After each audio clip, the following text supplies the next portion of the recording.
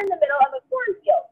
Corn is very important to Nebraska. It is so important that even we call ourselves the corn huskers. Every year we raise over 1 billion acres of corn, and we rank number 3 in corn production across the United States.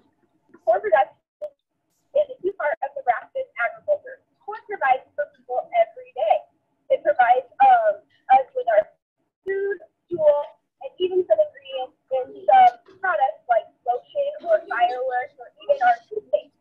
The majority of corn raised in Nebraska is used to fuel our cars and feed our livestock animals. You guys will all have opportunities to ask our farmer questions today, and the way questions will work is I will call on a teacher, and the teacher will select a student to come up to the camera, introduce themselves, and then ask their question, and then you can return to your seat. And so today we are going to learn more about agriculture and more about how science, engineering, math, and technology work with my friend Farmer Tim. All right, this is my friend Farmer Tim. See that little thing down below? Hello. Tim, can you tell us a little bit about how you got started with farming? Yeah, I was raised on a farm. It's a family farm. I'm the third generation to be working on it. And I've been on here 50 plus years here working on the same property. And I've just been raised around it and still enjoying them. So how did you learn to farm? I learned just by basically working with my father and family on a regular basis and also a few neighbors. I was raised on it, so I learned my whole life. I was in the process of learning. Do you have to go to school to be a farmer? No, you don't have to, but it's very advantageous to do that. Very beneficial. So I would highly recommend it, yes. Do you use science, engineering, technology, or math on your farm? Science is very prominent in agriculture nowadays. More so in recent years with all the new technology advances, it really became part of agriculture. Precision agriculture is a hot item right now. What's your favorite thing about being a farmer, Tim? I enjoy the variety of my job. Different seasons, we have multiple seasons and different varieties growing the crops and everything else involved. All right. We're going to take a couple questions. Does St. Thomas or and Miss Sherry's class have any questions for us? Okay, I'm not going to keep doing that. Mrs. Huff has been in here. You can unmute your microphone. We have tried. Do you see? I know it's saying that, but I have the volume up, and so we don't know. Can you go ahead and ask that question one more time? Let's click it and say we can't hear. Click what thing? Click what? On channel first.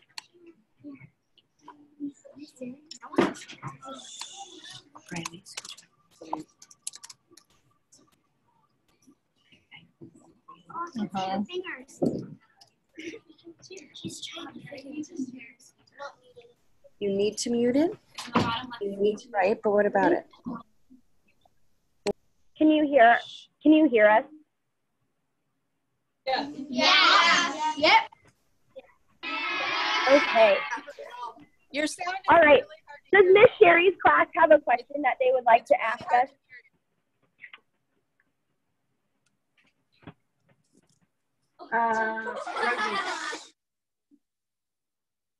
You're gonna.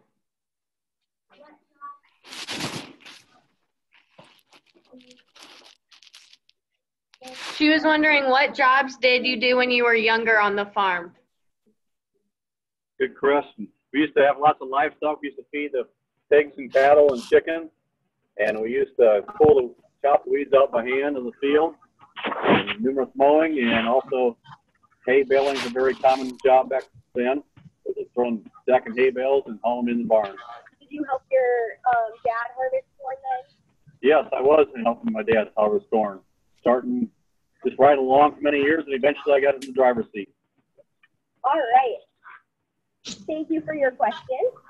Do we have a question from Wheeler Elementary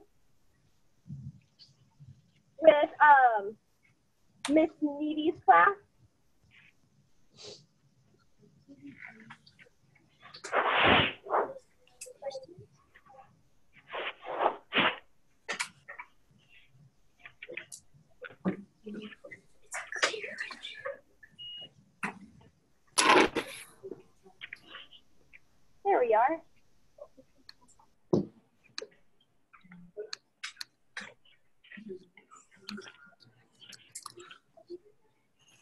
Yeah, they're out in the field, up in the tractor, I think.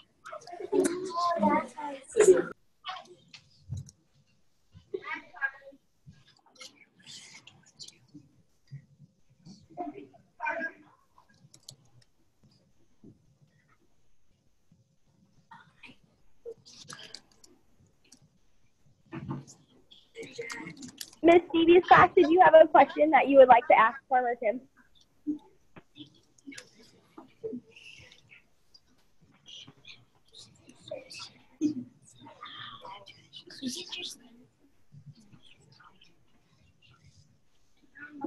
Yeah, click on that arrow and then click your airplane. Click on the arrow. I need to know what you mean by that. There you go.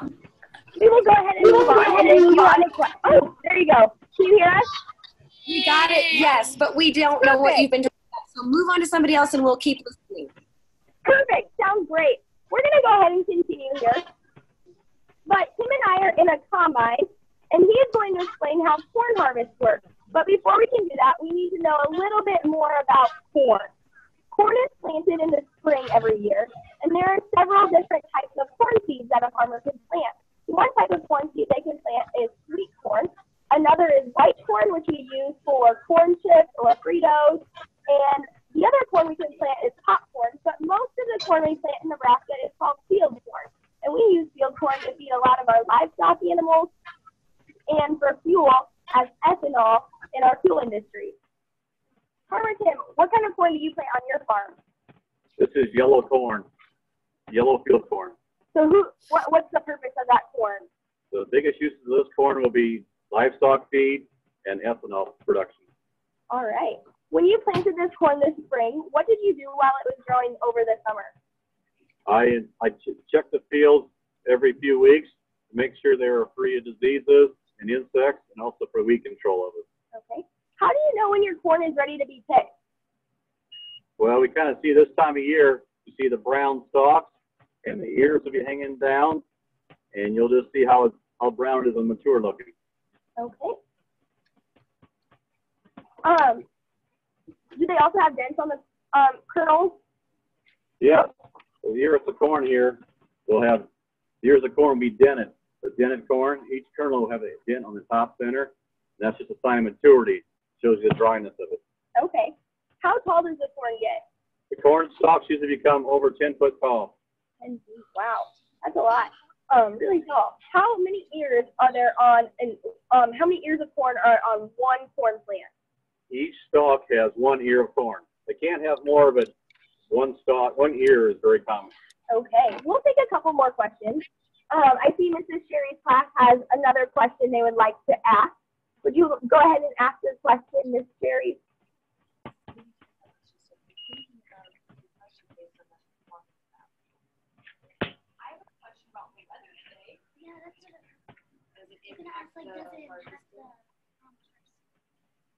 Do you have any animals on your farm, or do you just have crops?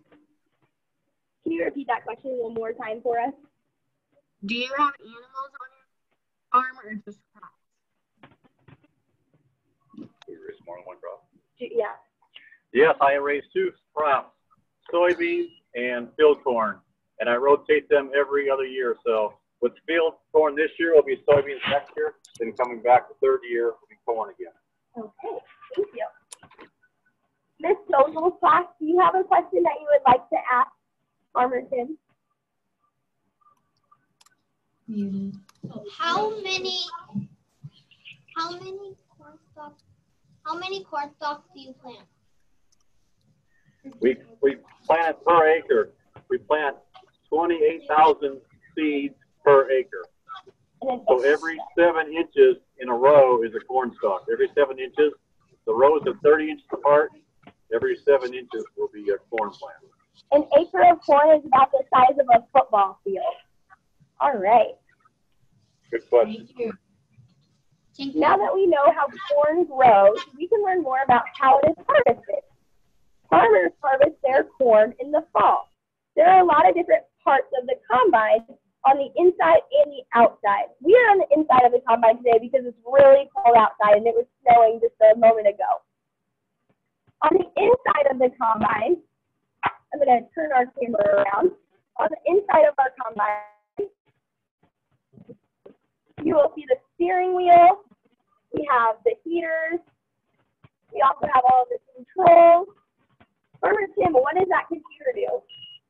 The computer tells me how many acres I've harvested a day, how many hours I've been in the field, what it is producing per acre, the moisture content, and how much I've done, quantity of the weight, the total pounds, total bushels.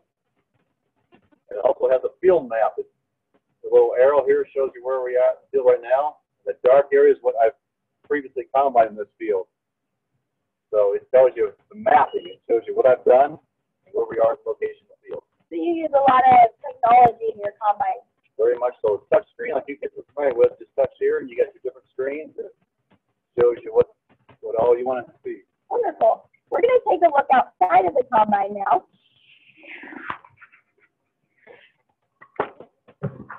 And this is what it looks like sitting in the front seat of the combine.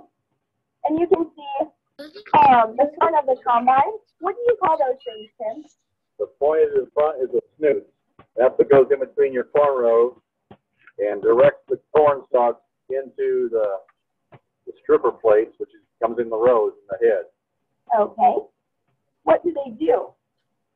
There's not rolling knives, but actually cut stalk off, and it brings the ear into the auger area. Right there? Yeah. Okay. We'll turn it on here. You can see the demonstration. You can see how it moves. You can see the gathering chains will bring it in or brings the auger into the separator unit. That's the front of the combine. That's your head. Okay. How many teeth are there on the combine? This is a 6-row corn head. So they are in different sizes, but I have 6 rows that cut at one time. Okay. And we saw how they cut the corn. Behind us, you'll see in that window, that's where all of the corn goes when it gets cut into the combine. How does the corn get from the field to back there? Underneath this, there's a separator unit. It's a rotor going around in a circle, just with a cage around it, and it separates the kernels from the cob. Here you'll see the cob and the kernels, and it separates it off like this. And you get your kernels, and that's what we collect. And the cob will come out the back end. That goes back to the field as the waste, which is actually becomes fertilizer residue. Okay, so it becomes fertilizer. Do you put cattle on your fields during the winter time? I do not, but it is very common to see cattle in Nebraska cornfields grazing them. The bin behind us that we saw previously can hold 200 bushels of corn. And a bushel of corn is how a farmer measures his crop, and it weighs about 56 pounds per bushel of corn.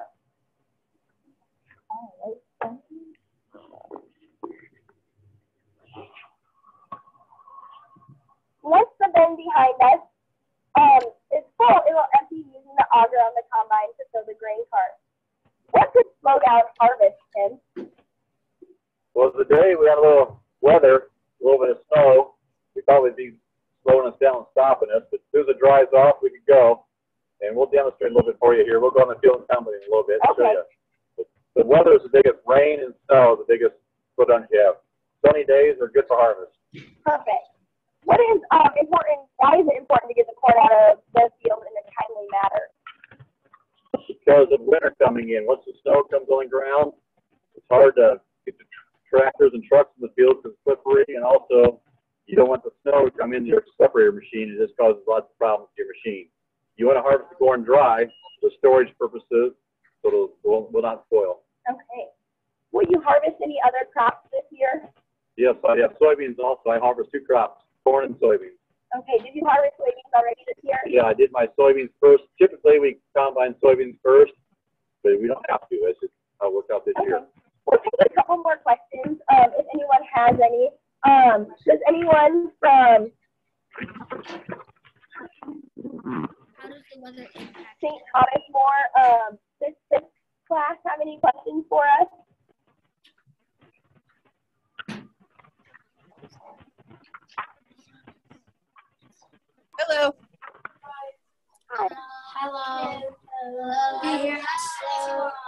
hold on.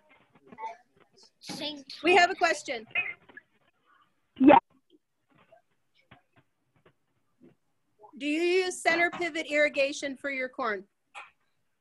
Do you Me, I personally do not. We're in eastern part of Nebraska. We're lucky we get rainfall here. We don't.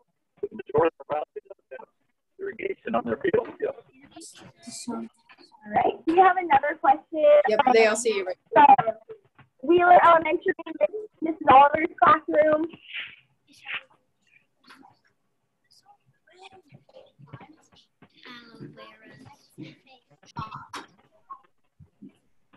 You say it one more time, louder, dear. Like how many ears of corn grow in a stalk? How many ears of corn grow on a stalk? Each stalk has 1 ear of corn. They can't have more, but typically every stalk has 1 ear. So if we look, I'll turn this camera around, and we can see, you can see out in the cornfield there, you can see the different, the stalks of corn, and each one has 1 ear of corn on it. Wonderful. Thank you. All right. Does Wheeler Elementary, Mrs. Cranky Hanson's class have any questions for us?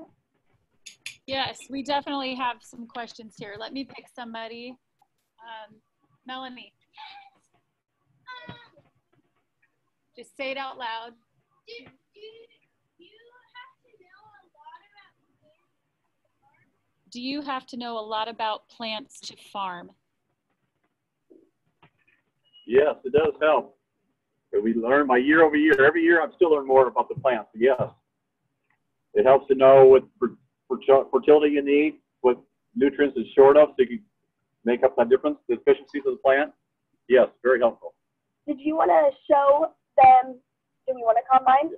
All right, we're going to show you, Farmer Tim is going to get the combine ready, and we're going to harvest a little bit of corn for you to see how it works.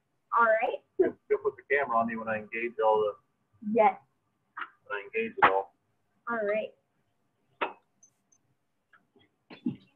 You can see he's getting ready. He's using his controllers. So this button here, toggle switch, engages the separator.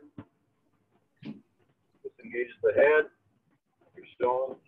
The head's going. I will full throttle it. Give it some RPM. Full power. My right hand here. Right hand. Push this forward. Power machine pull it backward. Now push it forward. Lower it in. Here we go. Harvest is done.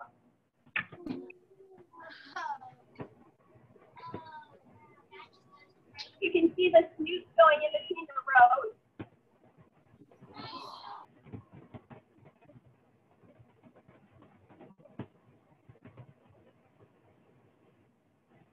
So pull the ears, just cut the stops off, and the ears are coming into the machine. And broken point, the turtle's coming back into green bin. And you can't see behind me, but behind me the cob and the shucks are coming out behind the combine, laying on top of the field, stay in the field. The only thing we're taking out of the field is the kernels of corn. That's what we end up selling. Like I said, for livestock feed or ethanol production or any other corn. As we continue to harvest, you can see up here on the screen that it Yield, moisture content, feed, how fast it's driving. how long does it take you to harvest an acre of corn? 1 acre takes me about 10 minutes. Approximately. Every field's a little different. Okay. Do we have any other questions while we continue harvesting for Tim?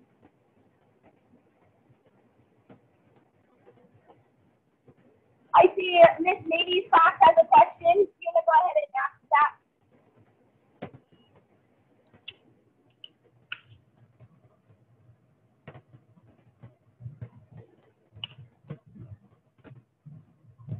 All right. Yes, we have a question. Nice and loud, Daphne. Shout it. How many ears of corn do you harvest per minute? Do you know how many ears of corn you harvest per minute? Do you know how many ears of corn you harvest per minute? Per minute? Oh. I harvest 28,000 ears per acre. So I divide that by 10. I said 10 minutes per acre approximately. So. Wow. Thank you. All right. Thank you. Do we have any more questions out there? If you have a question, please come up to the front. We can take one from St. Thomas for if you have any questions.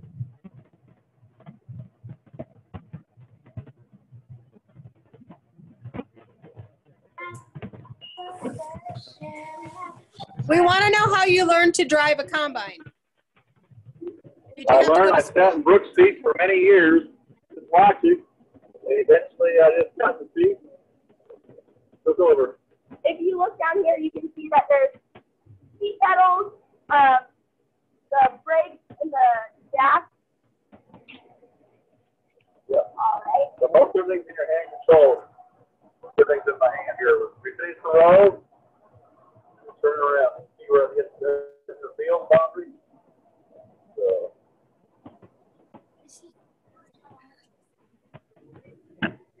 You couldn't do it by hand. Turn around and pick up your next roll. Are there any other questions? I see Miss Oliver has a question.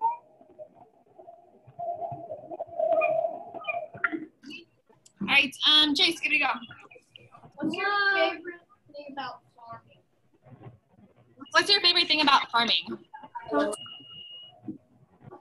Here, that one more time.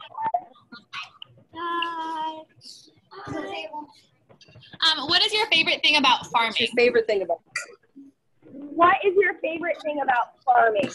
I love the variety of work. You plant the seeds, you watch them grow, you take care of the crop, and at the end, your reward is the harvest. See what you produce. So it takes time, and it's enjoyable to see the changes. All right. Miss,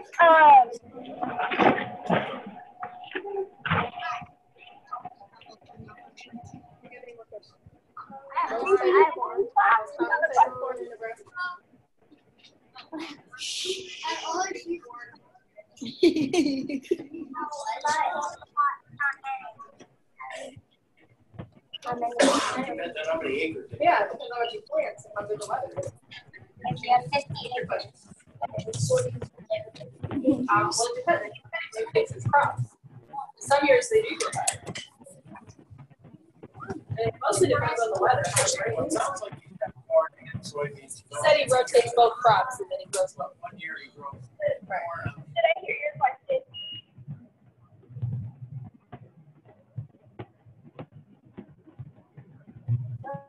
I don't know. Does this local class have a question for Congressman?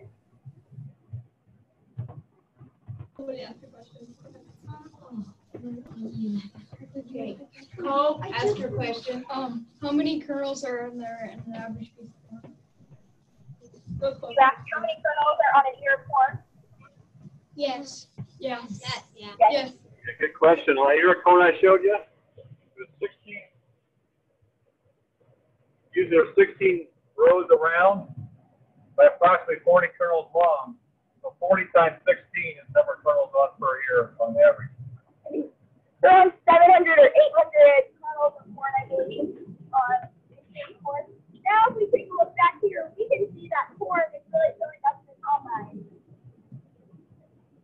And we said it holds 200 bushels of corn, so each bushel weighs 56 pounds. It's quite a bit. Now, when we get up to the end of the row, we will stop the combine.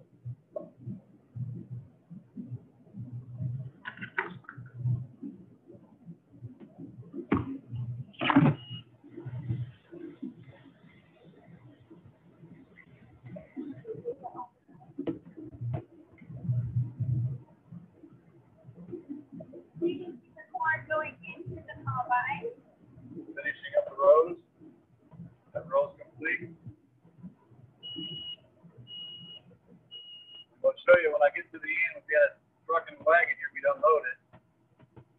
And I'll put the auger out to show you. Here comes the swinging auger out, holding auger out. Even more back there.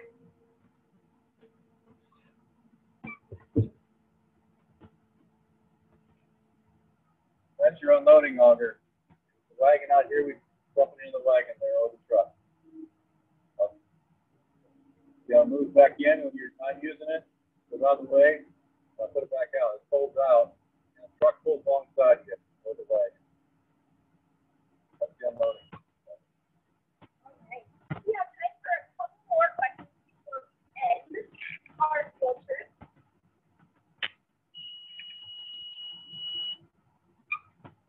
Let's see here. Does Miss Sherry Flack have another question for us?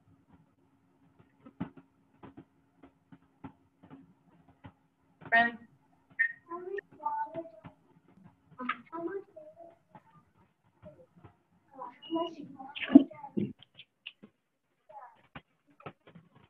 How much water does it take to water his crops all year?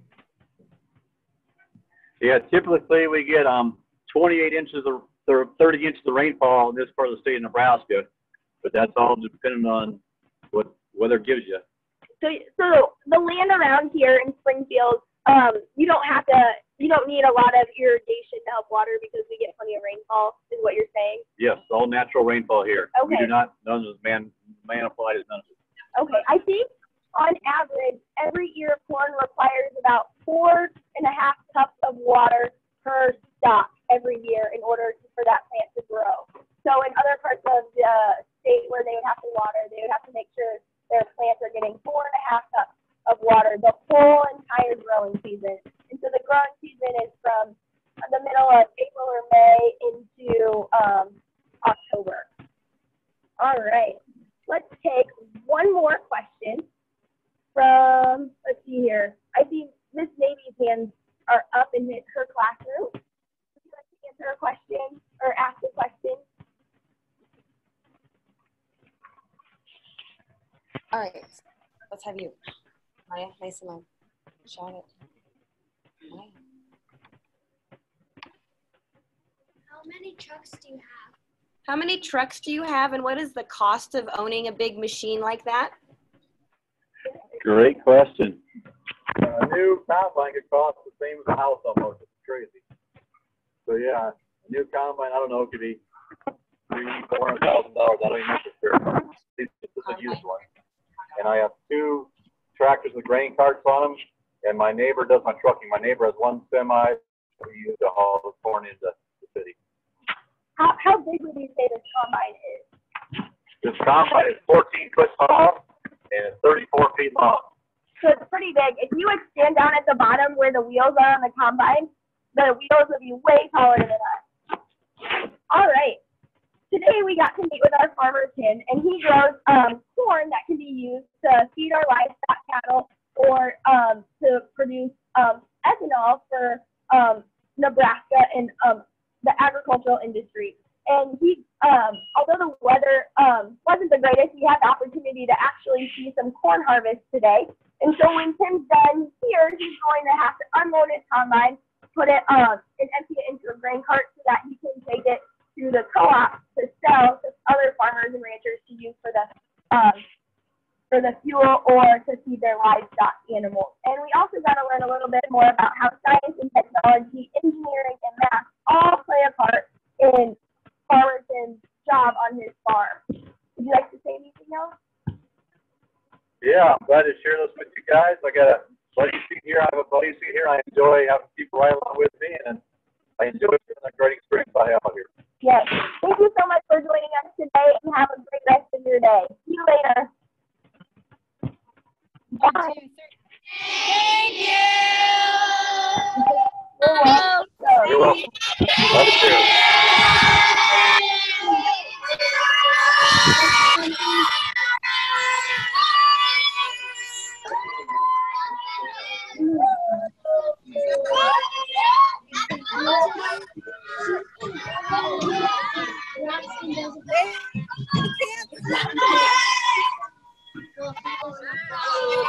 Bye. Christmas!